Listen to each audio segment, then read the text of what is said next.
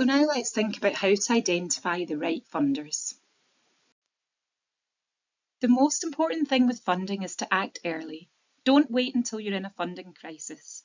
Your funding plan should help you to do this by enabling you to look ahead and to plan your applications in plenty of time. It's a good idea to look regularly at funding databases and sign up for funding newsletters. You'll find some useful links in our funding fact sheet. In this way, you can build up your own knowledge and information about what funders are out there and what ones you think are best placed to fund your work.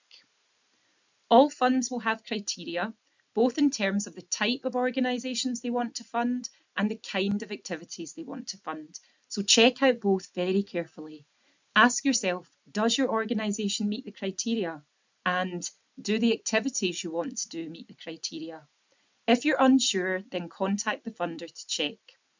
Some funders will offer to chat through your idea with them, and if so, you should take up the opportunity.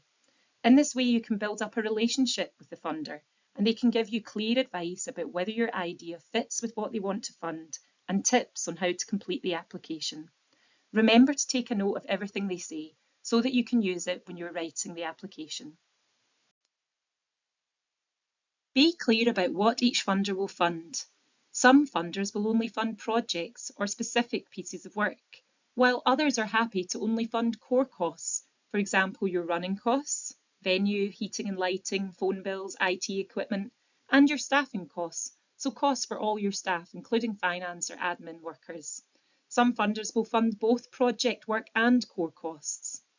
Dependent on what each funder funds, you may need to bid to more than one funder.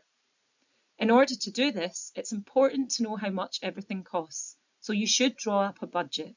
If you need help doing this, then please see Module 7. If you're applying for project funding, you may also be able to add in a proportion of your core costs for your running costs and staff costs. This is called full cost recovery, and please see our fact sheet for more information.